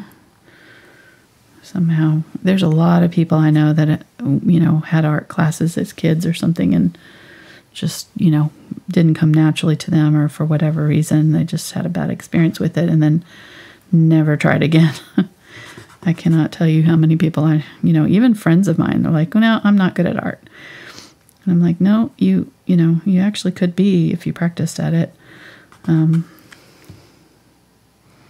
It's with with nowadays with YouTube and stuff, it's not like it was when I learned. I had to, learn from actual teachers in person, or, books or whatever that I could find, scrounge up for instructions. And nowadays there's just resources everywhere. That's why I appreciate our patrons so much, because I know there's a ton of other teachers out there that are teaching and doing really great work. But we got some really sweet and loyal followers that many of them have been following us for years. And it's just amazing to me, because I know, like I said, there's a lot of really good teachers out there. So I'm glad that you see something in what we're doing of value and come back. So I appreciate it. Those who watch our videos and share them with friends, or share them on your social media, really does help us get the word out. There's times this year especially, it's been kind of interesting because I think that people have been cooped up and, tired of being at home for, so long. So we had a really big dip this summer. We're starting to see it kind of bounce back in our numbers, but last year we didn't have that because everybody was home, so they didn't have anything to do but watch videos. So I'm glad for people that they're getting out and getting to do things, but at the same time we kind of miss our regular folks that watch us. So we're hopefully this fall, winter, once it's getting cooler, because I'll kind of get back into painting and doing some of this stuff that hang out with the old gang again. Exactly. We got a lot of them are been with us all the way through regardless, and like you said, we really do appreciate it for sure. Yep. All right, it's looking good. Getting there, almost there. Real quick, I wanted to mention that we're coming into the holiday season, and so if you're looking to give Christmas ideas for yourself to loved ones and others, you can share the links to like the brush guides and get brush sets, things like that are down below here too. Yeah, all the materials that we use, we have links that are affiliates that help support our channel too, just by purchasing through our links. No extra cost to you, but it really helps us if you use those. But yeah, it keeps our videos free. We'll be doing these as long as we can. This one got higher for some reason. I don't know. These got moved around a little bit, but that's all right. This still works. See how much that white highlight really makes a difference, doesn't it? See the ones we haven't done yet. Okay, getting some of that white, a little bit of the Zinc White and the Ultramarine Blue here. We'll start out with that, like we did over here.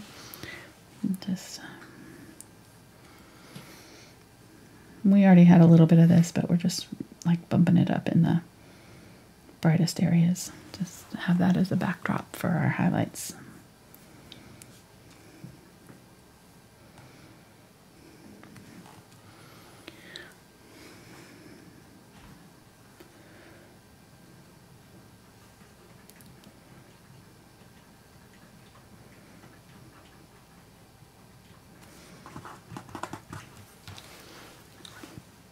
And think about your shape here. So you got the rounded shape, but then their highlights are kind of, again, following that curve. So I'm not going in with like a straight highlight. I'm always kind of curving them around so that they're creating that rounded shape of our grape. Definitely think there was a window in here somewhere. See a lot of shapes that look like windows. Light source.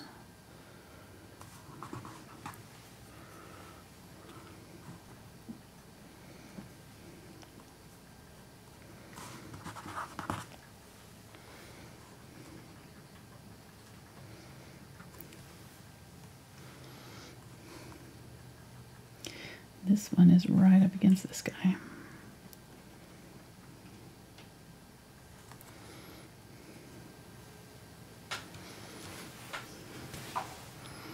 Okay, getting some white.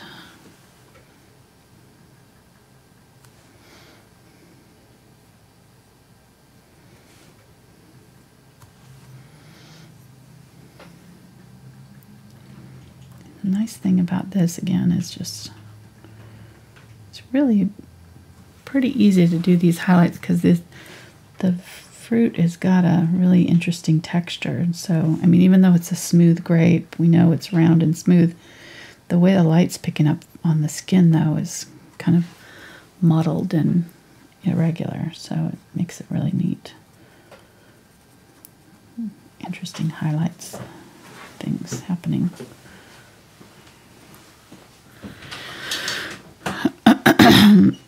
Get some yellow and white.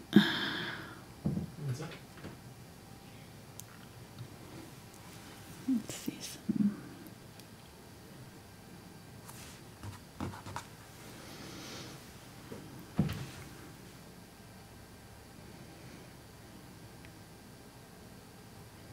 This guy's lit up instead of dark right there. It's lit.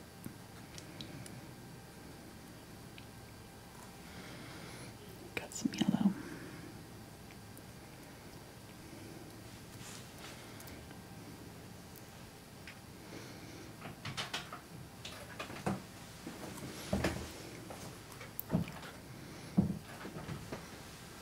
What's going on? Someone may have locked themselves out. Spencer? That's funny.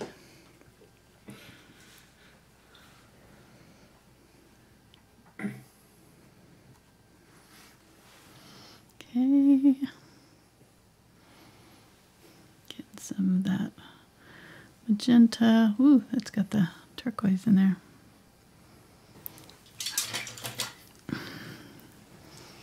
Actually, don't mind that color though. I just need to clean out my brush. So a little bit of the magenta and a little bit of the turquoise. I'm just going to use it to darken up a couple of the areas here. This is where you can glaze and adjust. Like I said, you know, you don't have to, once you get your highlights done, you can go back in, and if you go over those light areas, you can change the tone of the color totally. You can make a red, or, you know, let's go ahead and do that up here. I'll show you what I'm talking about. So we'll get a little bit of this Quinacridone Red, which is a transparent color. And I'll just go over some of this light area here. See how it's going to tint it. So kind of a way to tone down if you get your highlights on and you're like, it's a little too bright there or whatever, or it doesn't kind of blend in very well. You can kind of go over it, smooth it out a little bit, help it out. Get a little bit of the Unbleached Titanium with that red, Quinacridone Red. I'm going to use it on this guy.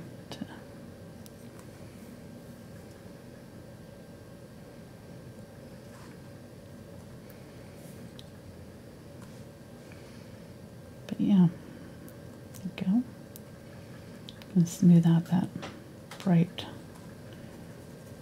highlight. Go around the edges of it. Kind of. There we go. Excuse me. A little bit more white here.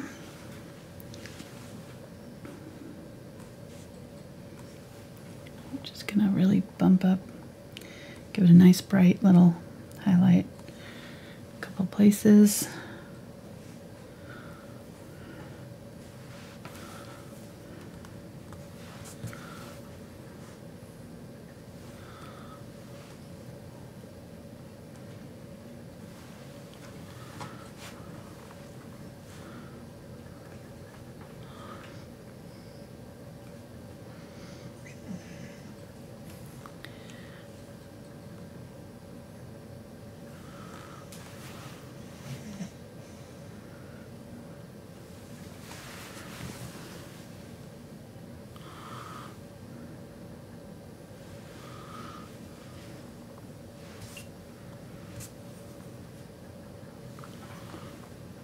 Okay. Mark's counting down. Said, is she gonna make it? I think I can. I think I can. I think I can.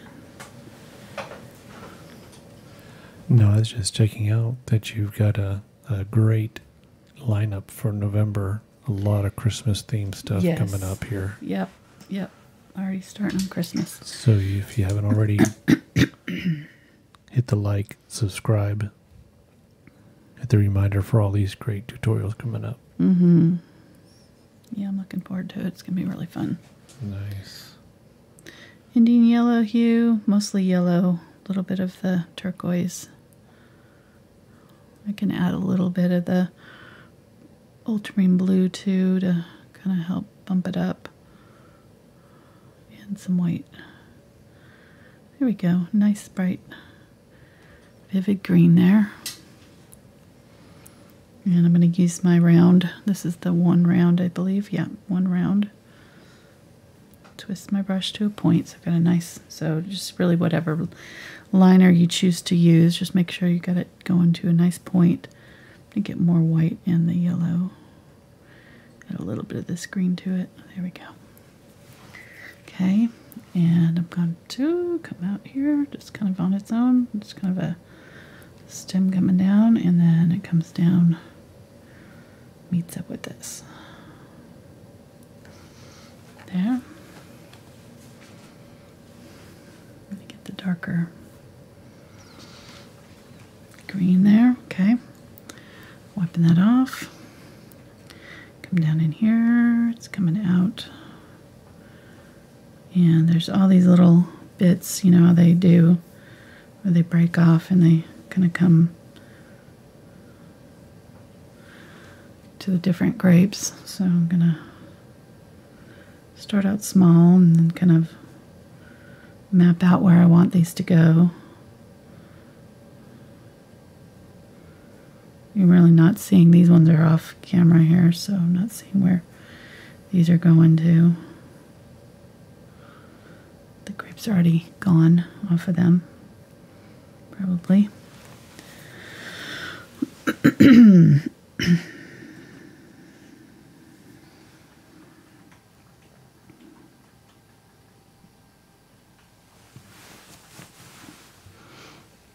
So go ahead and go right down in there, and then I'll get that dark burnt umber black with this green here. And just darken up that stem where it's coming out. And we can add a little bit of dark here and there to some of it, where it fades out and maybe the end's broken off or something. Same thing here. Give it a little bit of dark here and there. All right. I'm going to get a little bit of yellow, Indian yellow hue, and my white. Come on. There we go. So just slightly brighter than what we were just using, and kind of go along the tops of a couple of these little spots here. And just highlight. Bring it out, give it a little bit of dimension. There we go. I'm going to add a little bit of this greenish yellow color to the pomegranate too. That'll help unify it. Even if it's not in here, I would add it. But it is, there's a little bit of this color in here. Or one kind of like it.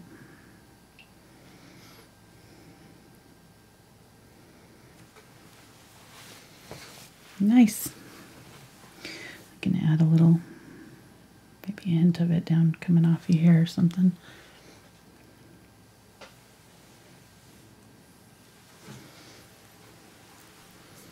I don't know if I like that. I'll take that off. Okay. All right. I think we're done. What do you think? What? Good? It looks pretty amazing, actually. Get a little bit of burnt umber here. Add a little bit more bright, or dark, I should say, like spots there.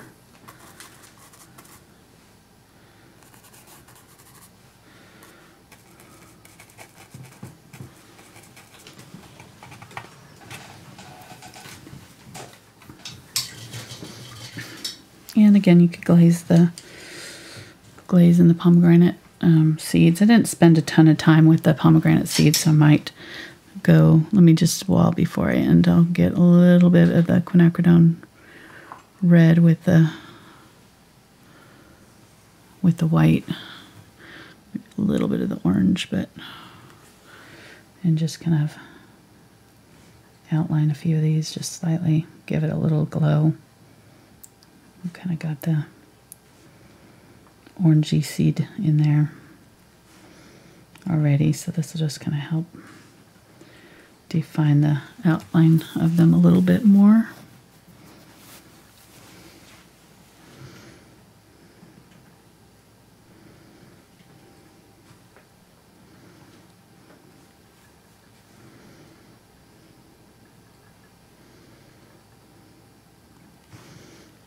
Get them a little closer together. They're kind of spread out with a lot of dark in between, so not that much dark in there. It's kind of more red.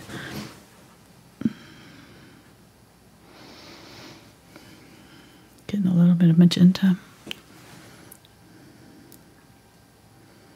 Doing the same with the magenta.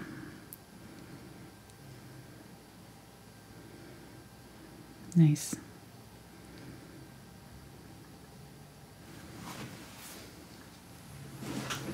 It's pretty. Getting the white. The only thing that would make this better is probably just have like a chocolate bar right in there somewhere. Any more delicious? Yeah. I mean, it's okay. It's okay. But I mean, to really bring it to master level. Right. Some chocolate, dark chocolate right there. Dark chocolate. Yeah.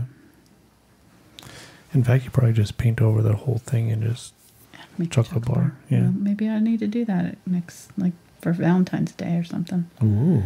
Do a chocolate bar. Take some photos of the C's candy. Well, you better do it quick. Shout out to C's. Mm-hmm. You can sponsor if you want to. Yeah. We'll take payment and free candy. And free chocolate. All right, there we go. Yeah, it turned out good. I like it. I like it. I'm going to get a small round and sign it while Mark's doing his thing. And that's for the new people. Yes, we ring a cowbell at the end. Woo. For all the super chatters. They're like, okay, I don't get it. You get it now. Oh, yeah, we were supposed to start Stickman in November. That's right. You promised. I forgot all about it too. Okay, we'll start it. I can't do it next week, but we'll start it the week after. Okay, sounds good. So we had 3 super chatters tonight. The first one was from Dana and says, "As always, your painting is absolutely stellar. Aww. Thanks so much for always putting me in a great mood." Yay! So thank you, Dana. And then we have from Karen, says, "I love you both so much. Thank you for sharing your talent with us all." Thank you, Karen. So Dana? I'm thinking Karen was talking specifically your talent. So anyway. Because what is your talent? I'm trying to figure that out. So. And then the last one was from Pat and says, "Thank you for sharing your talent and humor with us." Oh, well, that is your talent, I think. Humor. Yes. Okay. Yes. Pat nailed it. So thank you to Pat and to Karen and to Dana. Thank you, guys. Super sweet. All right, there we go. That was fun. Hope you enjoyed it. If you did, give it a thumbs up, like, subscribe, all that good stuff. And I'm noticing that this is more red in our photos, more reddish. So what I can do before we go is use my glaze with my little cadmium red with that's got the orangey tone to it, and just put a wash of orangey red over most of this. It'll change that color right up. This is what I was talking about with glazing, sometimes called washes. Washes are technically like the entire canvas, the background, you know, so that's the difference. But basically they're both the same type of, you're, you know, using a thinned out paint to cover an area.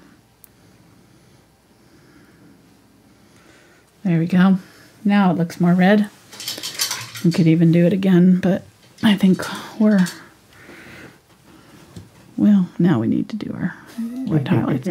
Sorry. No big deal. Like I said, they're probably going to recap the last 9 seasons tonight, so I'm not going to miss much. Well, I knew this one was going to be a kind of a stretch to get it done in an hour to or do 2 this, hours. I mean, to do this level of painting in 2 hours. Come on, seriously? You're just flexing over there. Thanks, hon. All right, thanks, guys, This so whole much. painting? This is why you paint when you don't really care what you paint. Sorry. That's a Wonderful Life.